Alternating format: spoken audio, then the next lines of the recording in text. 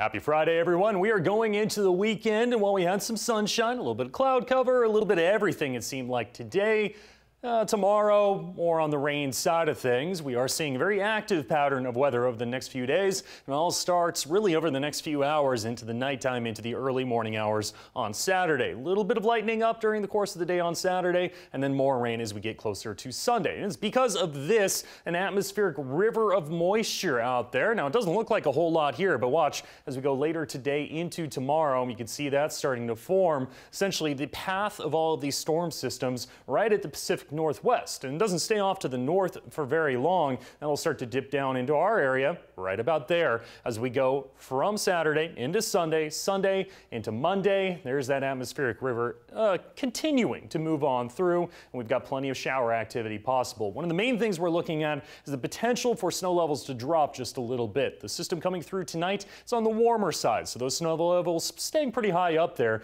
but that potential is out there at times for freezing rain in areas like Klamath County. So we'll look at it again with our satellite radar, and you can see it's starting to form. It's not quite here yet, but watching this a little bit later in the evening, it may be there already. We are seeing plenty of potential for those showers rolling on through as the night goes on into the early morning hours. Again, a little bit of a break, and then we have more potential of rain on the way. We'll get another picture of what that atmospheric river looks like. You can see the path really pointing almost directly at southern Oregon and northern California. That'll continue as that river of moisture trapped up in the atmosphere continues to follow the jet stream. That jet stream pointing right at us. Checking out your satellite radar just a little bit closer, you can see most of the potential as we get into the afternoon hours, eventually into the evening hours, starting out in the typical areas. Once again, Brookings and Crescent City, which tend to see the most rain this time of year. North Bend and Port Orford eventually seeing plenty of potential as well. Here's your pinpoint forecast, and this is essentially what it will look like. The system itself approaches as we get into the evening hours. Heaviest rainfall, again, Brookings and Crescent City. Keep on going through the day, and we start to break things up just a bit as we get into Saturday morning, but again, Saturday afternoon,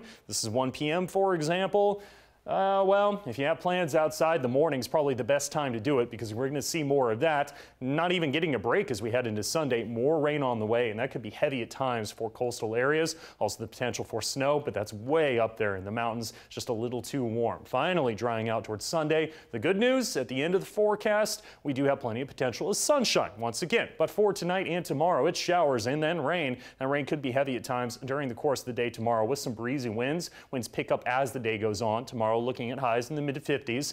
I guess that's one of the bright sides. This is a warmer system, and we're going to stay warmer. Temperatures above average for the West Valleys with plenty of rain possible over the next 24 hours and some fairly breezy winds. Rain could mix with snow at higher elevations of Siskiyou County and east of the Cascades. Rain and snow late. A chance of freezing rain. That's mainly along 97, so Klamath Falls, Shamolt, Crescent, seeing that potential out there. Rain likely tomorrow as well, mainly rain. For the Rogue Valley, your 7-day forecast today, tomorrow, and Sunday looking like showery days. Monday and Tuesday, we'll call them showery as well, but a little less and a little less as we get into Wednesday, even warming up with some sunshine possible towards the middle of next week. For the Klamath Basin, a combination of rain and snow, but it's mainly rain as we get into the day on Sunday. Monday and Tuesday also bringing potential of rain and snow showers before drying out by Wednesday. Mount Shasta City and a lot of Northern California seeing plenty of potential tomorrow and the next day for those showers continuing. You got to go pretty high up to find snow. And for the coast, rainy and windy at the same time. That'll continue through the beginning of next week.